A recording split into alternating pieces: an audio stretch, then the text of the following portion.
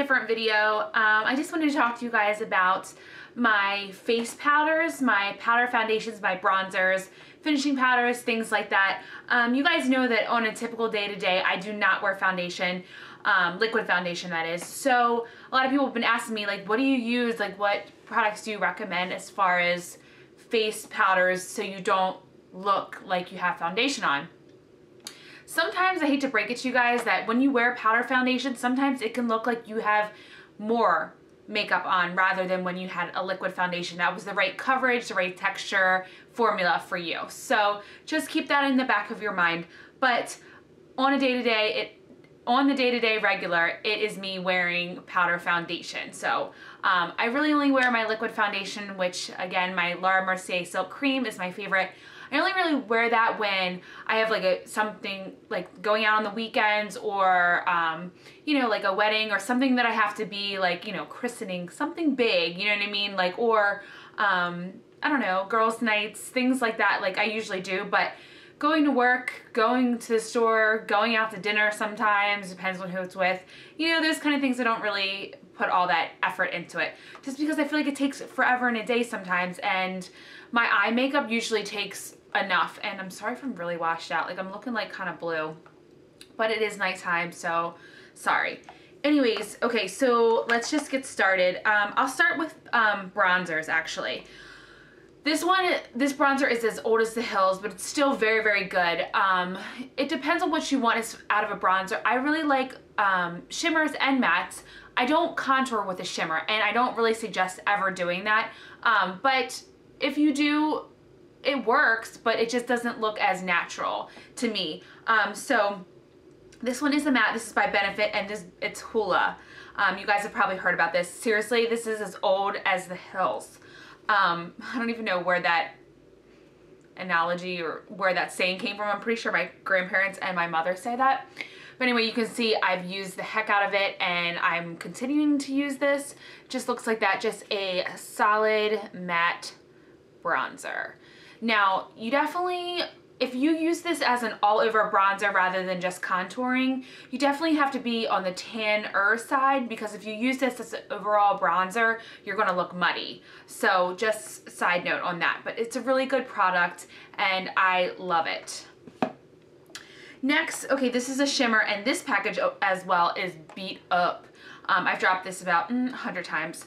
This is the Lorac Tantalizer SPF 15. And you can see the lid just fell off.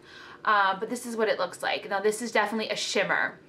So again, I do not contour with this. But what I use this for is sometimes when I don't want to have like a blush on, and I don't want to like looks like pinky like blush, which is usually my everyday. But sometimes when I just like want to look like bronze and like glowy, I'll use this as like a blush mixed with maybe a little bit of color, like a regular blush, and like, you know, add this into it. I really, really like this. This Tantalizer is really, really popular. At least I know from going in there and trying to find it, and it's not there. So yeah, so this is good. Lorac Tantalizer. This is the Baked Matte Satin Bronzer. Okay, let me see what else for bronzers. This is pretty much my go-to. Sometimes I use this because it's not super dark for me. This is the NYC Sunny Bronzer, and y'all have heard about this. I'm about to hit pan. It looks like that. So this isn't super dark. Let me compare it to the Hoola. So Hoola is definitely darker. So this sometimes I can use for a powder foundation if I'm that tan, like maybe in the summertime, that'll work for me. But you can contour with this depending on your skin tone, but sometimes I use this as an all-over bronzer more than contouring. So that's usually my go-to with this. But I love this. This is like $3. This is such good quality, and I have backups of these because I'm terrified, and there's rumors that it's like going to be discontinued, and I'm not being without this. So I love that. Next, my nose itches. Next is this Too Faced bronzer. This is the chocolate Soleil Matte Bronzing Powder with Real Cocoa, and I've talked about this a million times, and it looks like this. This is definitely a bronze, and if you are fair and use this all over, you're gonna look muddy as well. So I use this to contour.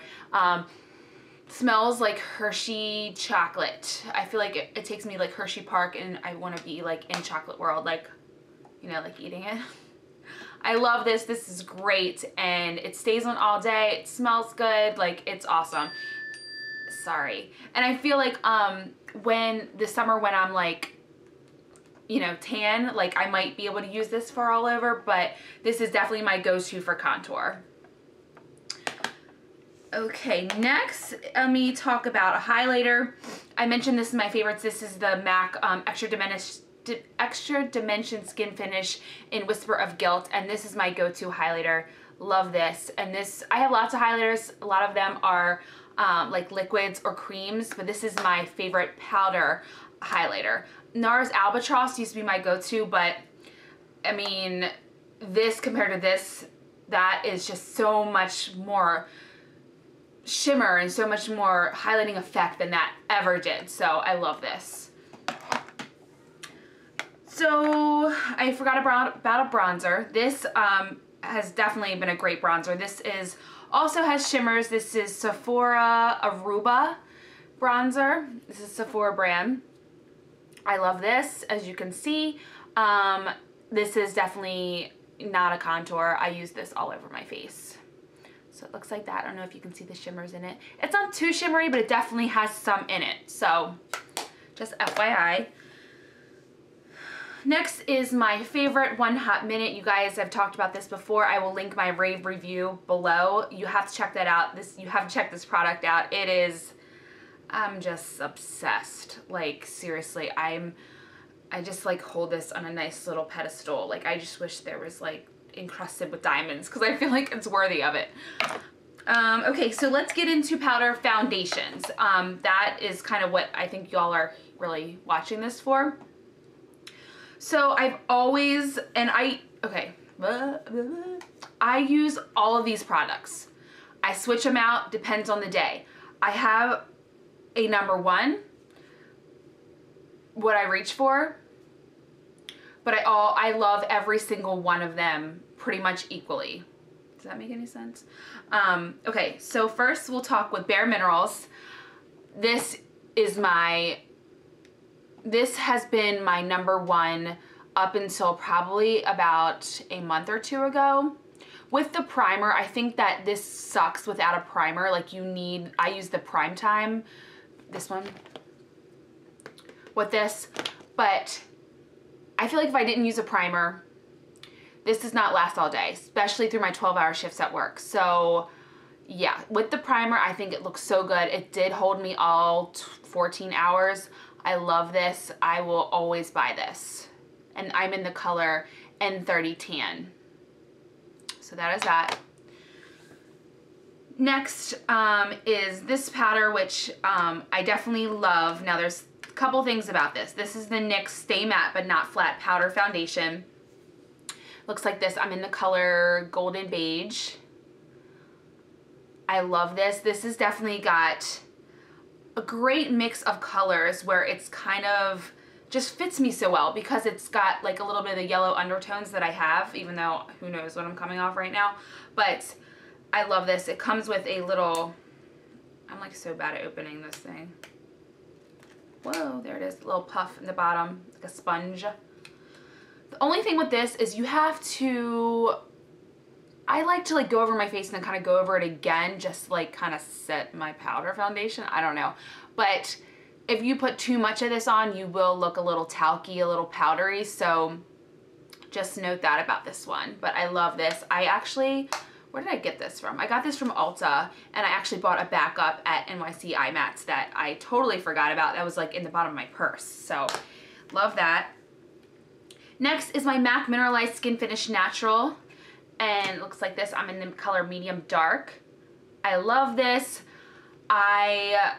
This is like my summer powder foundation. I feel like when I'm tan and I don't need as much coverage, I love this. I love this most for when I finish my liquid foundation. This is kind of like my finishing product, but you can wear this on its own. I just think that, like, unless my skin is on the best of its days, that's like when I need this. But when I need like more coverage, I don't go for this one. But I do love this. This is worth the money for sure.